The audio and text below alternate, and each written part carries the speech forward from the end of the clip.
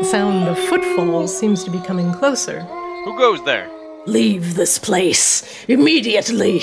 You see Saithius' claws right across the chest of the moon-mad werewolf, but then it immediately begins to regenerate, and you see the wound closing up.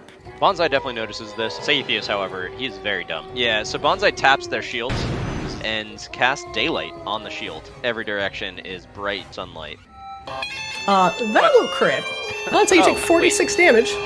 Alright, well that will appear to knock Bonsai down, but because Bonsai, as a level 15 paladin, has Undying Sentinel and reduces 0 HP and not killed outright, I choose to drop to 1 instead. You are at 1 hit point! So Saithius is going to take off to the east. Good information. We've got some enemies. Oh look, it's Bonsai. I wonder how his scouting mission went. Bonsai's gonna come in for a landing. Very comfortably, very casually, just chilling with 1 HP.